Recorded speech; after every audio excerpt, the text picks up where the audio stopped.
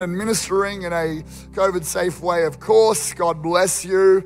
God bless you. Well, I want to introduce to us this morning the theme for this next month of August. Okay, we're coming out of a season on revival. Revival and what revival looks like in the church. There's fresh momentum in our church of things that God's doing. And so the theme for this coming month is more than Sundays. More than Sundays. Now, our church used to meet at the Kiwana Community Center, and we were after another denominational church, and that went from 8 till 9, and then our church went from 10 till 11:30, and it was quite interesting to watch that particular church at 9:01. Everybody bolted out of church, apart from about a handful of 10 or 12 core people. And the car park just emptied quickly because for so many of those people, they had a religious mindset that I go to church to tick the box, to say my Hail Marys, to get moving on, and hopefully that gets me enough credit to kind of get through all the stuff I'm going to do this week, so I can come back again and say, "Oh, I've sinned, bless me," and away we go again. And there was obviously in the middle of that some really sincere God seekers, but a lot of the people saw their Christian experience as a 1-hour service on a Sunday morning, and that was it. And I want you and I to know Sundays are vitally important for the church. They are, Jesus instituted that on the day he was resurrected, that the church would meet to celebrate together. And so we meet on Sundays to start the week right, to honor God, to love God, to meet together, to make sure we're calibrated to the ways of the kingdom. But it doesn't stop with a 1.5-hour service on Sunday. Christianity and revival is about more than Sundays. More than Sundays. And so I want us to read what happened in the very first revival of the church. The very first revival happened after Pentecost Sunday, where the Holy Spirit fell. They were speaking in tongues. There was miracles. There was a move of God. 3,000 people got saved in one day. The church was birthed, and away we go. And this is the pattern of what church would look like that we got from the early church. It's in Acts chapter 2. I'm just going to read 2 verses. There's a lot there. But it says this in 2 verse 42. So they devoted themselves to the apostles' teaching, so the word of God, the leadership that God had put there, their teaching, to fellowship, which is spiritual friendship and connection, to the breaking of bread, which was the Lord's Supper. So what Jesus said, I want you to break bread and remember me. So they were breaking bread, drinking together. Really that was meals that they were enjoying. And to prayer. The 4 cornerstones of the church in revival are those 4 things. Teaching the word of God, fellowship, connecting one another, with meals reflecting on what Jesus has done, and prayer. And then verse 46 it says, and every day, somebody say every day. Every day. Go on, every day, more than Sunday, every day, they continued to meet together in the temple courts. They were too big to get inside the temple, so they met in the temple courts. And they broke bread in their homes and ate together with glad and sincere hearts. Come on, someone, go and put some fresh bread in the oven, right? Or after church, not right now. Stay focused, don't multitask. They had bread, come on, and they went from house to house to house. I love that. Not in lockdown, but they went from house to house to house, and they ate together. I love this. The marks of a church in revival look like this. There's a deep love for one another. You can't tell me that you're in revival or going deeper in your relationship with God and not have a deeper love for the church and for your brothers and sisters in the house of God. You can't tell me I'm getting more spiritually mature, but I don't need church. It's the opposite. It's an oxymoron. It does not work. Number 2, the mark of a church in revival was sacrificial giving. That's a whole other message, but they were literally giving stuff to look after one another's needs. Number 3, there were signs and wonders happening. Miracle, miracle, miracle, miracle, signs and wonders. Number 4, there was a passionate hunger for prayer and the word of God. Every day they had prayer meetings. Not just for the 21-day prayer and fast. Every day they were together in the Word of God. Number 5, they had a high-level commitment to gathering together. It wasn't an optional extra. It wasn't something we do a couple of times a month. If your Christianity is based on meeting together a couple of times a month, I tell you, the fire will go out very quickly. Man shall not live by podcasts alone, but by every word that comes from the Word of God and being together with one another. All right. Then here's the other thing. And people were being added to the church daily. Being added to the church. Why do they get added to the church daily? Because they were meeting together daily. There was this rhythm of life, of doing life together and one to another. They weren't trying to fit church in somewhere into their life. Church was their life. The church is not a meeting, it's the called out group of one another believers for the purpose of Jesus. So church was central to their world, and they built their life around that rather than trying to squeeze it in between sport, nippers, business, school runs, and everything else. They built their life around church. All right, how are we going this morning? So I want to tell you one of my favorite stories that's in the Old Testament that's a picture particularly, and today I want to talk about the table. The title of my message is Make Room at Your Table. More than Sundays, make room at your table. This idea that they shared meals on a daily basis is something that a number of years ago I coined this phrase called sacred hospitality. Sacred hospitality. Sacred hospitality is not just having some meals with your same friends over and over again.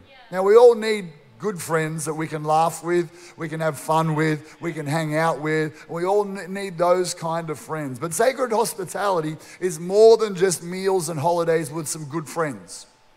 Sacred hospitality is where we meet together and include people around our table, our lounge room, in our home and in our lives with Jesus at the center of the hospitality. It's about more than just the food. It's about what happens in our hearts in connection, in including those who maybe wouldn't normally be included. Sacred hospitality. The story in Samuel of Mephibosheth. Say that out loud. Mephibosheth. It's probably wrong for we non-Jewish people, but that's what I'm going with today. Mephibosheth was Saul's grandson. Saul was a king before David became king. So Saul's son was Jonathan. Jonathan was best mates with David, and David eventually became the king. Now, Jonathan's son was Mephibosheth. Not sure what he was thinking when he named him. I'm not sure if there was like when you name your baby, there's the best names for the babies book. I'm not sure where Mephibosheth was in that book. I don't know if it was the most popular name for the baby, the year that Mephibosheth was born. I'm not even sure what they would call him for a nickname. Was it Miffa? Was it Shib? I don't know what they would call him. If he was an Aussie, he'd be Miffo. Miffo, come on, buddy. If he was an Aussie. If he was a Kiwi, it'd just be Cuz. Come on, Cuz Miff, just come on down. But he was Mephibosheth.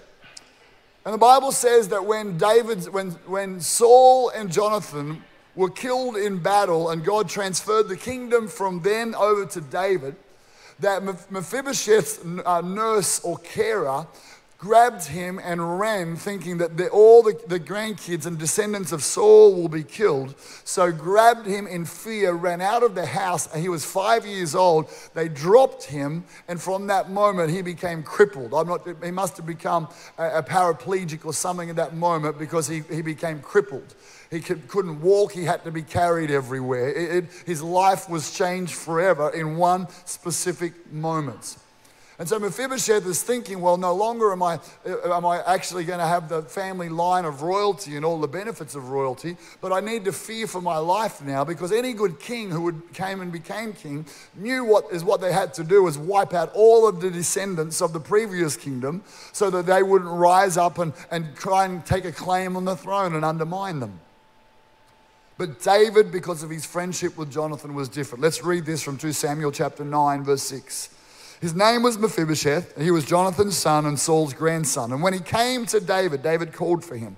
He bowed low on the ground in deep respect. And David said, "Greetings, Mephibosheth." And he replied, "I am your servant."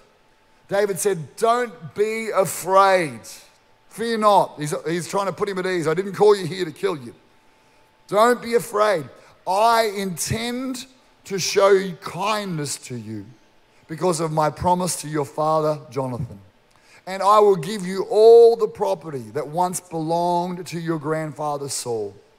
And you will eat here with me at the king's table. And Mephibosheth bowed respectfully and exclaimed, who is your servant that you would show such kindness to a dead dog like me? His self-esteem was shattered. His fear was shattered. But he's like, really? You're going to restore me financially? You're going to care for me financially? You're not just going to look after my physical needs. You're going to include me at your table. You're going to look after me. You're going to show me kindness. This is a type, this is a picture in the Old Testament of what Jesus does for you and I. Jesus comes and says, I know that you've been a bit messed up by the world. I know that some stuff has gone down. I know that you've been dropped. You know, I don't know, some people have told me, I think you were dropped on your head when you were born. I'm not talking about that. That's a little harsh. I just know that stuff's gone down in your life that's hurt you. It might not have physically crippled you, but it's emotionally crippled you, mentally crippled you. The way you think about yourself or look at yourself can be so difficult, so challenging. People have said stuff to you and it's stuck. And when Jesus comes along, you're expecting him to come, representing God, and to call down fire on you, to tell you you're not good enough, to tell you you're never going to make it. You can't live up to God's standard, to rip things off you and to destine you to life without God. But Jesus, like David, comes and says, don't be afraid. Don't be afraid. I intend to show kindness to you because of the promise of my Father. The promise he's made is for you. Kindness, mercy, love. I'm going to include you. I'm going to let you sit at the table. The prodigal son came back to his father after rebelling against him, saying, I'm just a servant. And he said, no, you're not. You're my son, and I'm going to restore you. Even though you smell like pigs, even though you've run away and stuffed up, the kindness of God draws us to repentance, the Bible says. And this whole spirit of Jesus is demonstrated through David and Mephibosheth, saving us, being kind to us. Maybe you're watching today, you got nothing else to do. A friend shared this link with you, you're feeling like, well, that's me. I feel like if I was to come to church, God would say, I'm going to smite him, the almighty smiter. You know, was it Evan Almighty? Smite me, almighty smiter. God's just going to take you out. Maybe you feel like the roof would fall down if you came to church. I want to tell you that's not how God sees you at all. He's kind, he's loving, and he wants to heal you, restore you, and include you in relationship. That's what the table speaks of, relationship. The Bible tells us he even prepares a table for us in the presence of our enemies. Everything else can be going wrong around about our life, but he will prepare a table of inclusion for you and I. The end of this service, we're going to give you a chance to begin a relationship with God, to pray a simple prayer that would change everything. I pray that you do that in that moment as we lead you into a new place for your life at God's table. So I want to talk about two things that Jesus did when he came that really are an outflowing of what I'm talking about today and became the pattern and the standard of the New Testament church. Two things that I think are very important for any kind of church that's in revival, any kind of church where God is moving powerfully. That we don't just think, well, that's all about services of fire, power, and a quiver in our liver and a good feeling around our life, but there's more than Sunday for you and I. The first thing Jesus did is he demonstrated what I'd like to call the gospel of inclusion.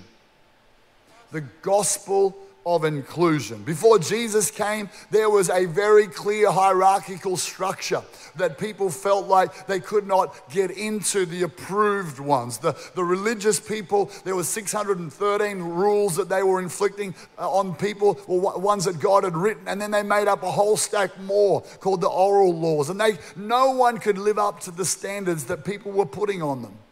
In fact, when Jesus came, one of the first things he said as a prophecy is, the Spirit of the Lord is upon me because he's anointed me to preach the good news to the poor. If you were poor, that was already an obstacle between you and God. You couldn't measure up. If you were a leper, if you had skin conditions, you would be isolated. There was all sorts of reasons before Jesus came that people would be separated from the elite of religion. And Jesus came and he messed it all up with the gospel of inclusion. He said, first, the gospel's for the poor. The gospel's for those who are poor in spirit. The gospel's for those who are on the outside. The gospel's for those who are blind. The gospel's are for those who are hurting, those who are lame. I'm going to come and heal you and help you. He just triggered the Pharisees, who were the religious leaders of the day. He ate with tax collectors. He ate with prostitutes. He ate with people who wouldn't even be accepted into the synagogues. He ate with them, demonstrating that the gospel is not, he said these words, I didn't come just for the healthy. They don't need a doctor. I came for the sick. And the way I'm going to minister to the sick is not remotely, but by including them in my life. He included women on his team who traveled with him. At that point, women weren't included in any ministry or leadership, but he elevated women to the value equal to man that God had created them in. It's the gospel of inclusion. And so he began to teach. He included children. Children weren't really valued up until the age of 12 when they became, there was a whole process of them becoming an adult and something that Jesus went through. But the disciples tried to separate him from the children. But what did he do? He included the children. Come, I'll bless you, I'll look after you. It's the gospel of inclusion. It's the gospel of kindness. It's the gospel of big, wide open doors into the kingdom of God of love and acceptance.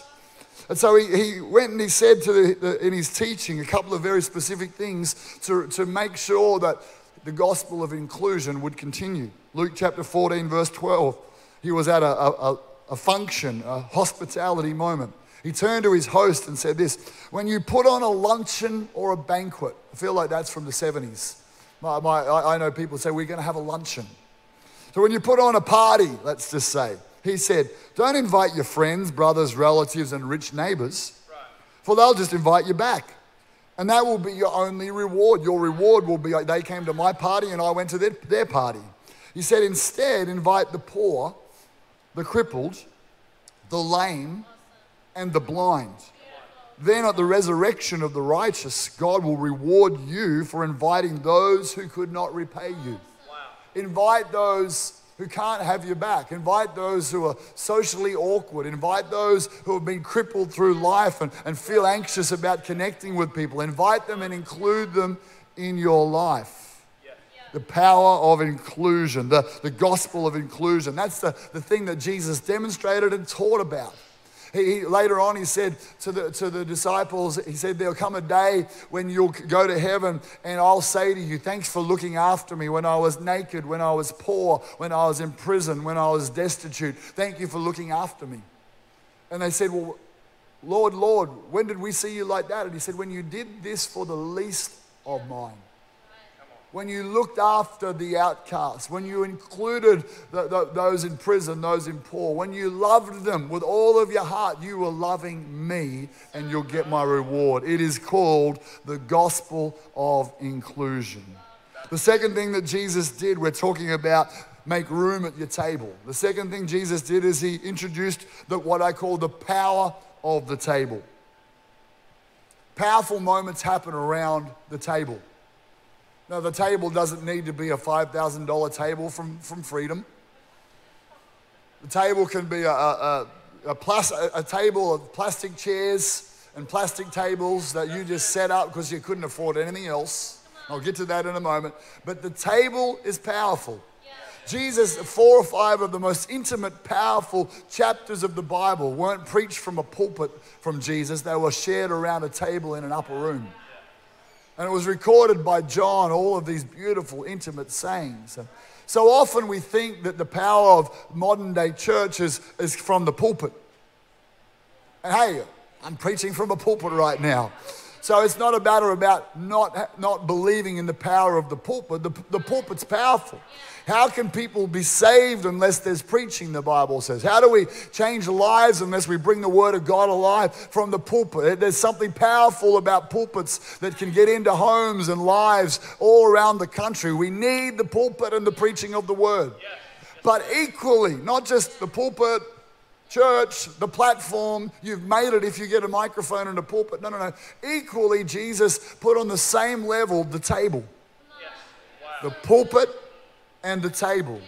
The pulpit and the table. They met in the temple courts and they met from house to house. They met in the temple courts and they met from house. There was a pulpit or preaching of the Word of God, and there was tables. That's great. And Jesus introduced the power of the table. He said, I want you to love one another, not just by giving them some cash, or not just by dropping some money in the bucket, or not just by sending them a lovely text. He was ahead of his time, obviously. He said, I want you to love people by including them where? At your table. In your home. At your table. Romans chapter 12 verse 9 says this, and this is particularly, I'm talking about the church at this point. There's another, part B to this is where we include those who we're reaching. But right now I'm talking about the church. Paul writes to the church in Rome, says, don't just pretend to love others. Really love them. Hate what's wrong. Hold tightly to what's good. Love each other with genuine affection. And take delight in honoring each other. When God's people are in need, be ready to help them. Always be eager to practice hospitality. Always. This is Paul. Church, always be eager. Practice hospitality. In fact, Paul said hospitality is so central to Christianity that if you're going to select some leaders and make them elders or deacons, make sure that they enjoy having guests in their home. Titus 1 verse 8. And say the same to Timothy. Must be given to hospitality is another phrase. Given to it. Not just occasional, but given to it. And the whole concept of given to hospitality is not just hospitality to your friends. In the Bible, what it literally means is hospitality to strangers. Hospitality to someone who needs a bed to stay in your house. Hospitality to someone who needs including and loving and befriending. I grew up in a home where my parents weren't pastors. Every now and then, maybe I can remember my dad speaking at our local little uniting church with his tie and his awesome tweed sports jacket on, and he maybe 4 or 5 times as a lay preacher they called him, or an elder in our little church in country Victoria. And I remember that my dad and my mum, their power wasn't so much in the pulpit. They were prayers and encouragers, but boy did they know the power of the table. I grew up with salt-of-the-earth Christian parents who'd been missionaries and loving people who just would always include someone at the table. I remember that when we were in Toowoomba, a guy called Mr. John Tyler, he was in his 80s. He was a widower, he lived alone, and my dad would pick him up and bring him to church every Sunday. And then every Sunday for lunch, if he was available, Mr. Tyler would come to our home. And he didn't talk a lot. I don't remember a lot of what he said. I do remember because we're a big ice cream family. My dad loved ice cream. There was a Christian businessman who owned an ice cream factory in Toowoomba. So literally we had ice cream for dinner every night just to support the Christian businessman. Praise God. So we would, of course, have our meal and we'd have ice cream. And I remember Mr. Tyler, because we'd have butterscotch ice cream. I think Kiwis call it hokey pokey. And I loved it. Except I don't think he realized that the butterscotch was a sweet, because he'd eat the ice cream and spit it and put on the side of his bowl all the butterscotch bits. And it was kind of a little bit disgusting. But anyway, it was just kind of how it rolls. My parents would open up their home to uni students who were a little, if I'm being kind, they might have made it to the show Beauty and the Geek. That might have just been the vibe of what was going on. And so we'd have all these uni students who would come to our house, and mum and dad were like their mum and dad. A number of them didn't have family. And they'd come and they'd eat often on a Sunday night at our place, and they'd eat the food that we prepared, or Sunday lunch or during the week, and eat the food that mum had made, which was simple and basic.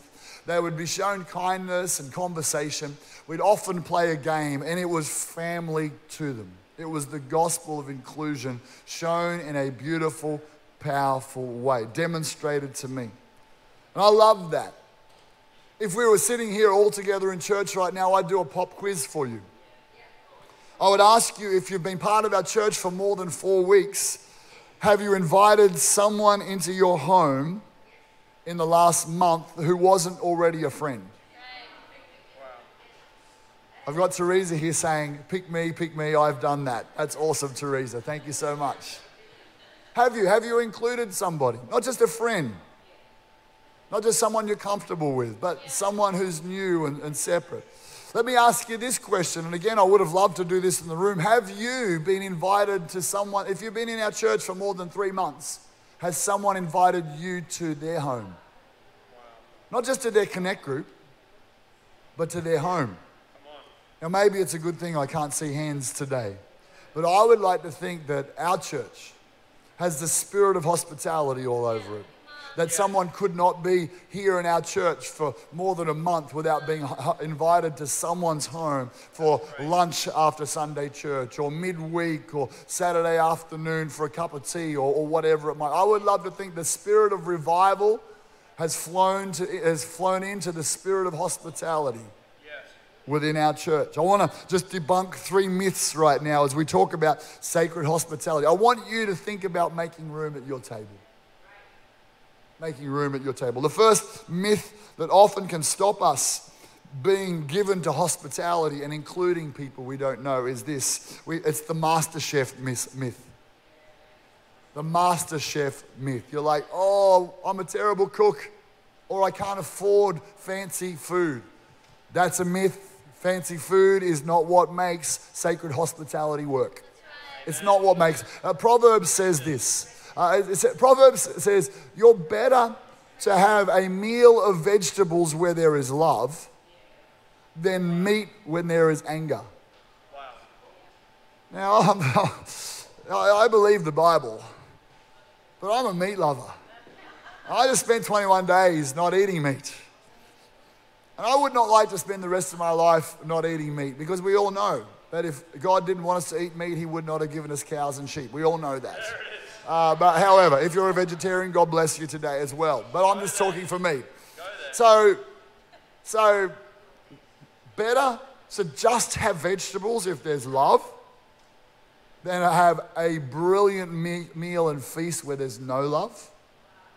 So the myth is not that you've got to be a brilliant chef, cook, or master chef. Okay, you don't have to put your food up on Instagram or social media. A roast chicken in a bag with some hot chips and a pre-made salad is awesome. Come on, somebody. Hey, just a cup of tea and a couple of biscuits, the good old Arnott's kind, that you have for afternoon tea. It doesn't have to even be a meal, but you're sitting around a table. That's enough. I mean, we had some people over we'd never had over during the fast into our home, and we had flipping carrot sticks and avocado and little corn chippy things with no additives. It wasn't about the food. It was a great job, babe. I appreciated it. But it wasn't about the food. It was about the love. It was about the connection. So if you're not a master chef, that myth is debunked. That's not an excuse. Number 2, the better homes and gardens myth. Oh, when I get a nicer house, then I'll have people in my home. When the carpet's a bit dirty and I'm a bit ashamed about it, the marks, because I'm renting and I can't do anything about it, or we can't afford to upgrade, or the furniture's old. The lounge suite, there's dog hair on the lounge suite. Come on, there's stuff. Our house is it's not the kind of house for entertaining. Myth. That's a myth. God doesn't say if you've got a perfect house, entertain. He says if you've got an open heart and love, have people in your home. When I was 20 years old, living on my own in Victoria, some of the most beautiful meals I have was with an older friend called Howard. He must have been about 45. He was in a wheelchair the majority of his time. He would invite me around to his home, and there were dogs everywhere, and he just didn't believe in storage systems. There was stuff piled up everywhere, on seats, on table. He wasn't a great cook. He'd make me a cup of tea. It was dirty, the cup, but the beauty, we talked about the Lord. We talked about the Bible. He encouraged me and I encouraged him. I was in a town of maybe 100 people and there was barely any Christians there. We needed one another, and I discovered that the power of the table beats generation gaps. Yes. Some of you are older folks in our church. You've got wisdom and life experience, and you're wondering what's God got for you. Is your time done? No, you've got a table. There's some 20-year-olds like me who aren't at home or have got no family or isolated. There's some 30-year-olds who are single moms and they need a grandparent figure. They just need you to include them at their table. Better Homes and Gardens myth gone. Now let me give you just a few practical tips about how to give yourself to sacred hospitality. Okay, just a few practical tips. Number one, atmosphere does matter, but atmosphere can be quite easy to set up. Just some worship music or some fun music playing creates atmosphere. So pre-think that. Just get some atmosphere. Sometimes some candles can just change the aroma of a room. That can create a good atmosphere. Sometimes locking the pets outside when you have guests over, especially if you've got a dog like ours with no social skills. That can create atmosphere. When you're having people to your home, just real practical. Meet them at the door. Just go and welcome them and smile, no matter how stressed you are about all the preparation up until that moment. Meet them at the door and welcome them and hug them and say, so great to have you over. I'm just so glad we can spend some time together. People might be apprehensive about coming to your house and you're nervous about just meet them at the door. Learn from Martha and pre-prep. When Jesus came, Mary sat at his feet, and Martha was stressing out in the kitchen because she thought the meal had to be amazing and awesome, but she missed the point of loving one another. So do the prep before people get there. Just simplify it and get it done beforehand, or ask them to bring some food. Man, the potluck meal is an awesome thing. Yes. We'll do the meat, you do the salad. We'll do the biscuits and chips, you do the drinks. Just simplify it. So if you simplify, then you can do it more. If it's a massive drama that you're like, oh, I can only do that once a year, you're doing it all wrong. You're just trying too hard. Simplify, pre-organize, so when you're together, it's all about one another. Just simplify. Okay, if you're like, oh, I'm not really a hosty kind of person, I don't know what to say. Well, here we go. Invite some sanguines. So hospitality doesn't have to be just one-on-one, and it doesn't have to be you and another family. One of the magic mixes of great hospitality is include a few people. So that person who's bubbly and talks and is the life of the party, just include them. So and you can include someone who is a friend, but include someone who none of you know yet. So that you're just getting the room dynamic of someone who, now, not someone, if you're one of those people who just talk all the time, dial it back a bit and let someone have a shot. But let's get the mix right. So include some sanguine, extroverted people to make the atmosphere. Teresa wants an invite every night of the week. I can hear it right now. And because I'm trying to make this practical for us right now. So here's 3 questions that you could ask if you're having a meal together and you're having fun and you're getting to know each other. Tell me your story, I'll tell you my story, amazing. But just here would be 3 things that you could ask. They're what I call conversation starters. You only have to ask one of them. And it can include kids as you're around a meal table. But ask this question, hey, what are you thankful for right now? Just a simple question. What are you thankful for? And just, I didn't know that about you. I didn't know that about you. Oh, that's fascinating. That's awesome. What are you thankful for? Another question could be, what are you loving about our church right now? Because you're inviting people from church. This is the sacred hospitality of believers. What are you loving about our church right now? Away we go. We're keeping it buoyant. We're keeping it live. We're looking to see where God's moving in each other's lives. That's the difference between hospitality and sacred hospitality, is the tone of the conversation. Maybe a question could be, if I was going to pray for you, what would you like God to do for you right now? You don't have to ask all of these, but just one of those could just help the conversation, keep it flowing. So here's my challenge for us today, church. Would you commit to sacred hospitality on a regular basis? For someone, you might say, I could do it every Sunday after church. Every week I can open my home up for sacred hospitality, for new people, and connecting people to each other. Someone might go, I couldn't do that, but I could every month, on a Saturday afternoon, or Saturday breakfast, Sunday lunch after church, a midweek night. Once a month, you could include someone for sacred hospitality. Can we